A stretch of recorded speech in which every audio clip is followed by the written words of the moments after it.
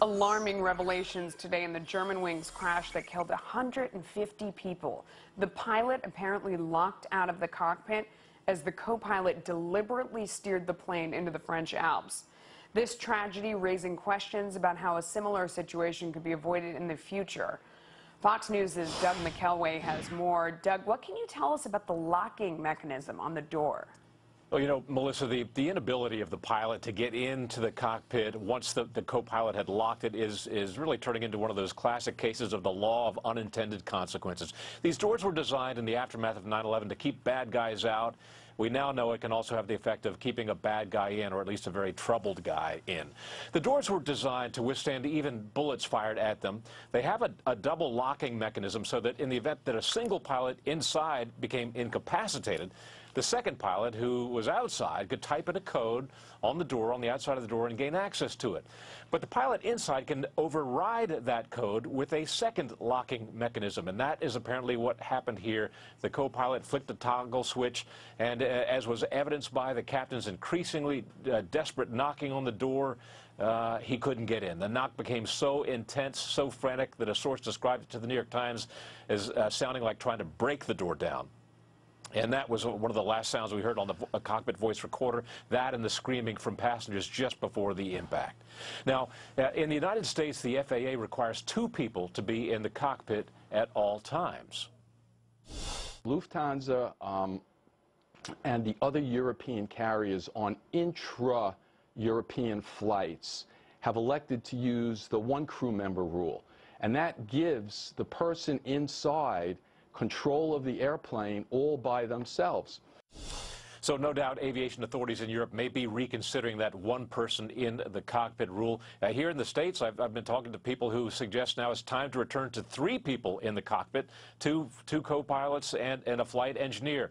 I suspect that the airlines would prohibit that, or rather would protest that vigorously.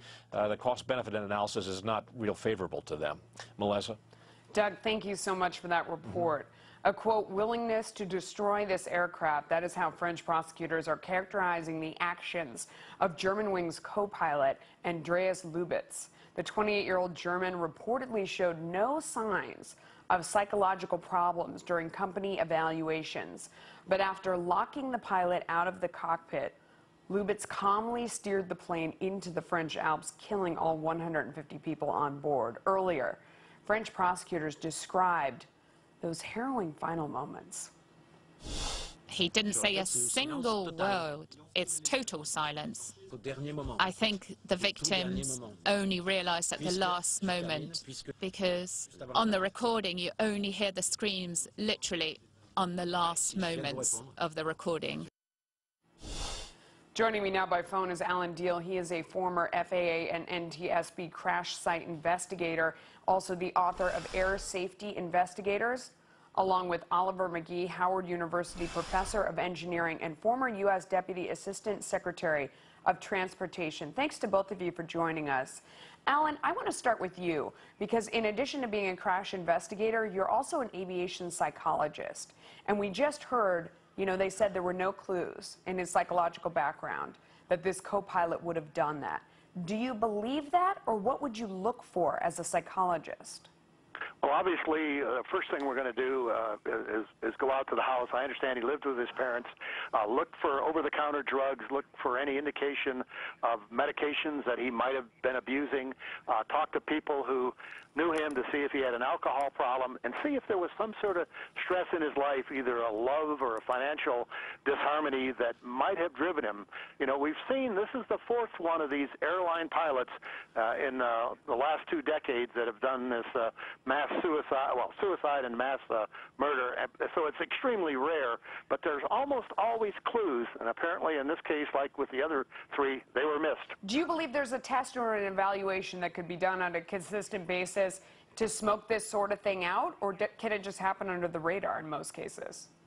Well, obviously, psychopathology, and I am not a therapist, I should stress. I'm a research psychologist. It's very difficult to detect, but there are barriers to try to prevent this.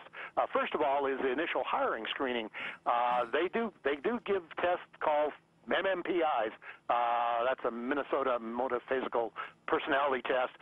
The interview, but probably more importantly, they have an employee assistance program where pilots that are having these marital problems or financial problems can go talk to a professional counselor, et cetera. And they have a type of training called crew resource management, which empowers other pilots to report this sort of thing. To mention that they're seeing something unusual. Oliver, let me ask you, because you specialize in technology policy. We've been talking a lot about this door and the locking mechanism and the idea that he was inside and he was able to override that. Ostensibly, that's so that terrorists can't get in and take control of the plane. Is that a mistake? Thank you for having me, Melissa. Yes, it is. I think Doug's call for 3 cockpit rule to ensure that we have at least 2 cockpit personnel minimum is essential. What we're going to be seeing as the policy internationally develops, we're going to go to belts and suspenders. We have to make sure that at least inside this secure area called the cockpit, which is a very different security area than the cabin itself, has qualified people who can fly the aircraft at all times. Oliver, it seems like though this is one of those things where no matter what we do, the crazy person can do something like this. I mean, if he had other people in the cockpit, couldn't he have just killed them before he crashed the plane? That's a possible scenario, but the key thing is we're not really necessarily talking about terrorism today, or are we talking about suicide? We're talking about a criminal act, and oftentimes when you have 2 people, that's a bigger threshold because you have to have a conspiracy. And so right now, we can't at least have one person who is basically psychologically unstable and is basically controlling the entire aircraft. This was a tragedy for the families who lost lives, for the lost loved ones. Do you agree with that? Yes, up to a point. I don't think we're going to see a third pilot in the cockpit. As we all know, there's a huge pilot shortage right now. As a matter of fact, this pilot only had, the co-pilot only had 600 hours. So I literally don't think there's enough pilots. The number of pilots in the world is insufficient to bring back the third pilot. The idea of putting a flight attendant in like we do post 9/11 may have to be reconsidered by the German regional carriers. Yeah. Oliver, what about that? I mean, a lot of people are making something of the fact that he only had 600 hours of flying. Is that a problem in this as well, or do you think it did not figure in? Oh, that's a problem too. We're going to see more proliferation of these low-hour pilots because as we see the proliferation of low-cost carriers, as in this case, as the industry changes and unfolds, we're going to run, as the expert has said, we're going to run out of pilots. Yeah. But what we should do is at least have some threshold, because whether you're in an Airbus A320 or even a lower cost carrier, there are lives on board, and when we lose 150 people, that's troublesome. And one more point I'd like to share with you, Melissa. Yeah. We've now counted 950 lives lost this year. That's the most lives lost in international commercial aviation since 6.5 decades. So oftentimes what happens is we will go back and look at the Air France 447 report. These recommendations were all in there, and we got to stop having these reports sit on the radiator because they're actually coming to true life scenarios. And usually I think that leads us to go and start doing some belts and suspenders so we can ensure that everybody's safe when they're flying. Gentlemen, thanks to both of you. That's a really scary stat. Thank you for bringing it to us, though. Important. All right, we want to get a quick check.